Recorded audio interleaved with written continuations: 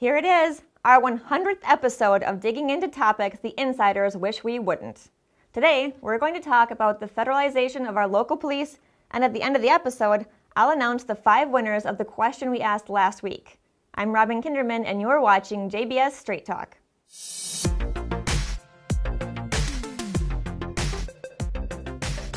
Following the 1965 Watts riots, American opinion editor Gary Allen exposed the creation of the Law Enforcement Assistance Administration, LEAA, as a scheme to federalize police.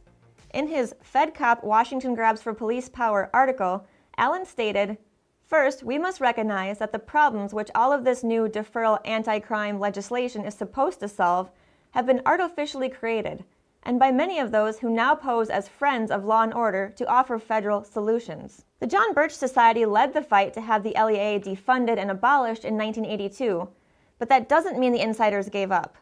They have advanced their agenda in more recent years with the creation of the Department of Homeland Security and their fusion centers after the 9/11 attacks. With over 75 fusion centers already in the U.S., the scope of their use grows more and more. Just recently, Minnesota police have teamed up with private security firms in anticipation of violence over the placement of the tar sands pipeline. This partnership was spearheaded by the Fusion Center in Minnesota. According to an article on thenewamerican.com, while fusion centers were originally established to facilitate counterterrorism intelligence sharing, they have increasingly played a role in monitoring, interpreting, and criminalizing political activity. The DHS is equipping squad cars with facial recognition software, license plate readers, and stoplight video feeds, all in the name of preventing violence. By the way, all of this information is being funneled to the FBI, where they can watch live feeds. In his book, The Rise and Fall of the Third Reich, author William Shirer wrote, "A national police force with unlimited powers is one of the most important characteristics of a totalitarian dictatorship. Every dictator knows that people will try to overthrow him, because nobody wants to be enslaved.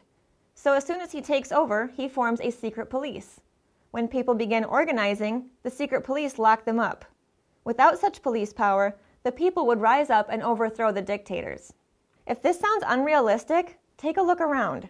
With all the chaos and anti-cop rhetoric in the streets, police departments are drawn to federal grants that offer new gear, better weapons, and armed vehicles.